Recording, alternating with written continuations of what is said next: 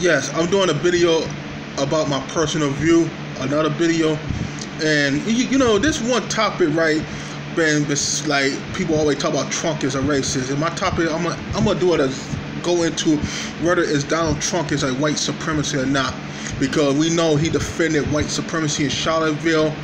We know for a fact he has said open thing about he'll support David Duke, and the thing about Trump is, right, I believe he had white supremacy tendency, but I don't know. I don't think he's anti-black or anti-Jew like most of these white nationalists, because they want. See, the problem is, what made him popular among white supremacy when he came out and said Mexicans were bringing rape, and he wanted to do a Muslim ban, especially Mexican, and right there. And this is stuff, and these white supremacists knew he more likely probably wasn't an anti-Semitic or anti-black, but they were trying to tap into a lot of his supporters who had the anger, hoping they could get a lot of his supporters into their group for they can build their group up and make more money and get a name for themselves. That's why they were showing about his rally during the campaign and stuff.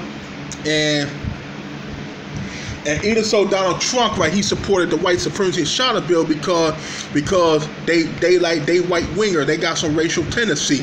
They don't want a multicultural America. But they'll chant Jews will not replace us, but which Donald Trump kids his son-in-law is Jewish and his grandkids is Jewish and his daughter converted to it, and he gave Israel Jerusalem, and he had did some things for blacks like Jack, what was it? I don't know, what was the former boxer back in the early 1900s, the early 20th century. I mean, he signed. He did some executive order. He signed cleared his name. This guy been dead for years. I think he ran out of America or some shit about white women. And Donald Trump said that he's a big supporter of blacks and stuff. I believe he don't like Hispanics. I don't believe he like Muslims. He didn't ban Saudi Arabia. I definitely believe he definitely don't like gays, and he definitely think women should be in their place. Because Donald Trump, he actually believe in the good old boy club. He's one of those good old boys from the old days. I mean, because he's a 20th century guy who believe in the good old boy club. And what white supremacists want is they want a reputation. A reputation, what they wanted, they want a world leader who, in a country who actually they can meet and actually can speak to other world leaders about white issues. They want a reputation, because they hadn't had a reputation like that in a long time. Like I said, Hitler wasn't a white supremacy, but they had governors who was that way. They had U.S. presidents back in the day was that way. They had like leaders probably in Canada, Australia, that way, in South Africa. We know about apartheid. And what they want is a reputation. That's what white supremacy want. They want a world leader who they can meet and speak to and spread their white supremacy ideology, hoping they can speak to other world leaders about it. Because if you're a leader of a country, regardless, you can meet any world leader you want to on the earth. Look at Donald Trump. He met with the North Korean leader. He couldn't have did that if he wasn't the president. He couldn't have met with Kim Jong-un if he wasn't the president of the United States.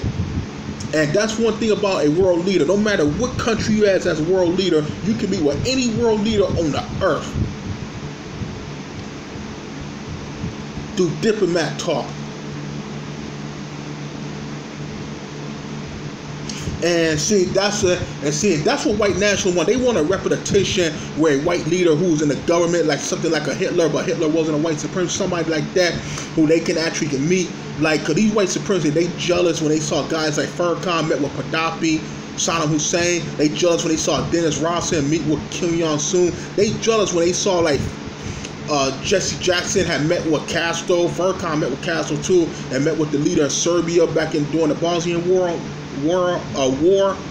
Can't get it right. And see what white supremacists wanted. They want to meet with some of these world leaders. They want a white leader who can be their guy, and who can speak to other white leaders about white national issues and shit. See, they know Donald Trump ain't that guy. Because if Donald Trump wouldn't have been the president if he would have been using the N-word or denying the Holocaust. And the reason why he can easily say stuff like anti-immigrant, anti-Muslim, because Fox News had ran the same stuff. The media had did that. Look at you, Don, a guy on CNN 10 years ago. He was running anti-illegal immigrant conspiracy 10 years ago on CNN, and that's why it was easy for him to say some of these rhetoric about gays, Muslims, and immigrant, because of the media had ran a lot of conspiracy. But this guy wouldn't have got no media cover if he'd have been denying the Holocaust or using the N-word.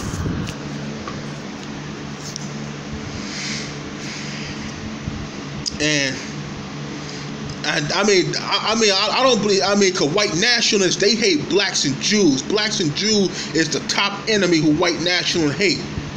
Cause they hate blacks and Jews way more than they hate immigrant and Muslims and gays. That's what they main focus on. And Donald Trump ain't their guy for it.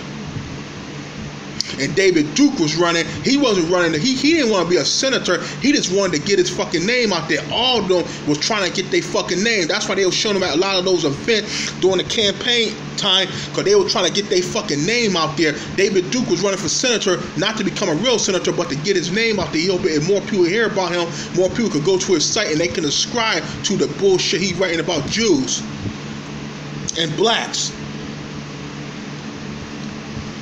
Cause David Duke don't give a fuck about white people. All he doing is want to fill his fucking pockets up. Many of those other white nationalists too. But they got Confederate fucking statues and shit up.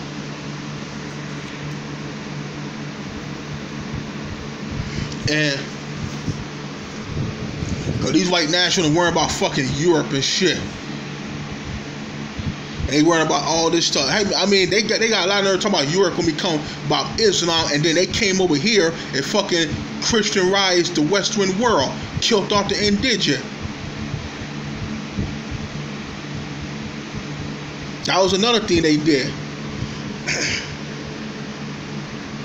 I mean, Donald Trump got some racist shit. He got some racist in him, but he emboldened these people to come out open what they would have normally did. I mean, by really come out open. I mean, by Donald Trump. But I believe the Russians, I believe they hacked in the election. They got something on him and his kids. They got something on him and on his kids. See, Donald Trump is plan A to Russia. But Russia got plan B, plan C, plan D, or plan E. Because if something happened to this guy, whether he get assassinated or get impeached, whatever, or he just resigned, Russia got other plan. He just plan A to Russia. And I believe Russia's ultimate goal is they want to fucking dissolve the United States. Because why? Because they can dissolve the United States. They want to get the fucking oil. They want to get the nukes. They want to get control of this region. Them in China and Saudi Arabia and Mexico. And that's why, you gotta remember like this, America is just a tipping point, a tipping enemy point. I forgot what the word I was gonna say when I was thinking before I made this video. But Russia, right, fought fucking wars going back to 1,000 fucking years. Russia is a fucking 1,000-year-old country. They fucking fought enemies for centuries, and those enemies didn't last long. A lot of those enemies don't either exist or either weak. And Russia know America is just a passing by bus. Cause I bet you Russia might survive. They might outlive America. See, cause Russia ultimately goal there, they want to dissolve the United States. Like it was, like they want to dissolve, like the Soviet dissolved, like when the Soviet Union dissolved and shit, and they was going around talking about the shit about Reagan fucking won the Cold War. Reagan won the Cold War. Reagan didn't run shit. He didn't win shit. Nobody, he won the fucking Cold War. He didn't win shit. I mean, Gorbachev told about there was going to be a civil war in there between him and Yeltsin. But the Russian, they ultimately go to, they want to fucking dissolve the United States big time. And the reason why I said that is like the fact that because they want resources, they want to be more power. And could America, I believe America could dissolve between 2024 or 2025. I mean, that's what I believe. I don't know. Because you never know what the future of this country is going to be. Because this country is already fucking divided, division. People don't trust each other. Chaos. All type of shit going on in this country. All type of shit.